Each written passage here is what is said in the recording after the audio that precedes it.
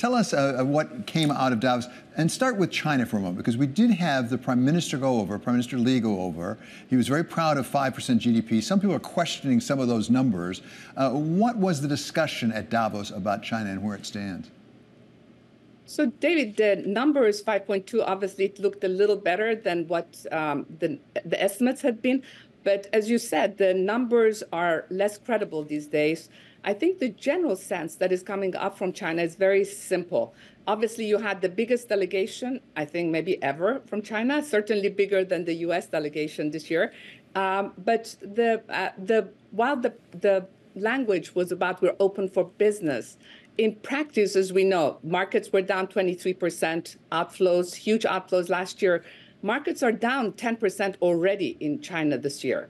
And if you look at both the economic and the social problems that China is facing, things are only unfortunately getting worse. Because if we look, for those of us who've been long-term investors in China, if you look over 20 years, the first 10 years of that 20-year period, China did fairly well. The last 10 years in China, if you were just a regular investor in their equity markets, you maybe made 1% or 2%. So when you look at that and you look at the numbers of youth unemployment, those numbers also, by the way, came out. They used to show a 20-some% youth unemployment number. They stopped putting that number out, and they started a new index, which shows 14.1, but it excludes college students. Those numbers are showing that student aspirations and young people's aspirations right now in China, those between like 16 to 24, have diminished. China was a country where in the last 20 years, there was a lot of hope. So people thought they would do better than their parents. They thought by getting a better education, et cetera, more job opportunities, they would do better. Those aspirations, unfortunately, are getting squashed for the younger population, and then for the urban, sort of established, mature population, the value of the real estate has come down.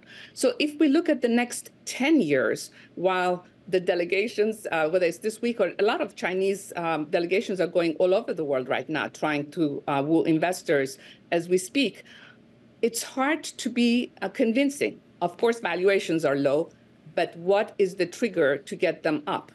Well, what about something you just referred to? Because Prime Minister Li and others within the administration in China have been saying we're going to be pro-business. We're going to be pro-business.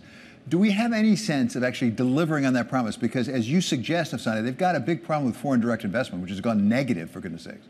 I think they are saying they're pro-investments. At the same time, the actions over the last year, especially, were maybe less friendly just to investors in general. A lot of the money that went even into their own local markets was going to the SOEs versus their own private markets. The power of the central bank was getting diminished. So while they're making those statements, in practice, unfortunately, they are being less business friendly because there's less money is going into their own private sector, and the fact that central bank is getting more and more directives from the central government. Jamie Dimon, the head of JP Morgan, while at Davos, says that basically the risk reward has changed dramatically for China. Do you agree with that? Completely.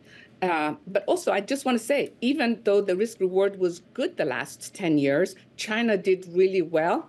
I'm not sure if investors made as much money. Venture investors made a ton of money early on, but for the companies that are not sold, it's not clear that they would be able to get out of those positions right now. So I think Jamie is very correct in saying the next few years, a lot would have to change in China in terms of economic policies to make it more interesting to investors, both private and public investors. That's economic policy, which is something that the administration in China can do something about. What about demographics? Because we also got numbers out for demographics, which we're not encouraging. Exactly. And I think the population keeps on getting smaller. And if you have a population that is diminishing in terms of, because of the previous policies in terms of children that they had, even though that policy has changed, the issue is that, together with the aspiration of young people and the fact that there's this youth unemployment, really does not bode very well. And the fact that a lot of Chinese investments of households was in real estate, and we know that that sector is hugely down. And even policies are not going to fix that. And last but not least, a lot of the young people have been getting trained to go into services jobs that are diminishing also. So all of that, the demographics, but also the composition of the job market that is changing, again, is not very positive. Afsaneh, one aspect of the Chinese economy that reportedly is strong and growing has to do with renewable energy, whether it's electric vehicles, whether it's solar panels or whatever. What was the discussion at Davos about what used to be called ESG? ESG's sort of got a bad name now. Larry Fink says he doesn't want to say that anymore. But whatever you call about it, climate-related investment, what was the discussion? So I think broadly speaking, I think World Economic Forum has been doing a number of studies also over the last year on the ESG topic, and most people, including myself, and people who've been in the world of impact investing, do not necessarily like the word ESG. There is a political issue going on with ESG and DEI. Putting that aside for a second, just basically, I don't think there's a lot of disagreement that there are issues with and risks with climate-related issues. Plus, the economics of solar and wind have changed hugely. And today, they are very economic in many parts of the world, whether it's US, whether it's Africa, whether it's Norway, whether it is the rest of Europe.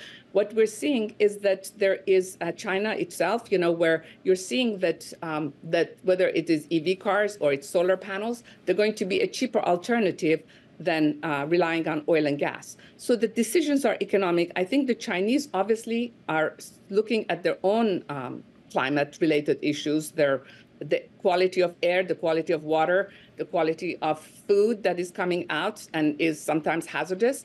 And they are investing a lot in those areas. Plus, that is the one bright spot, I would say, in China. Well, and Afsaneh, as you know so well in life and in business, what you call something really matters. And go away from ESG or even climate. Talk about infrastructure. Last week, we had this big deal announced with BlackRock and GIP, BioEvil and Lacey, you know well, as well as Larry Fink. And yes, talking to them about the opportunity they see there in infrastructure, an awful lot of it seems to go back to climate and the investment we need to make to get to net zero. Exactly. And I think while you will see that Larry may not be using those terms and politically very, very careful on the terminology he's using, you can see what he's investing in.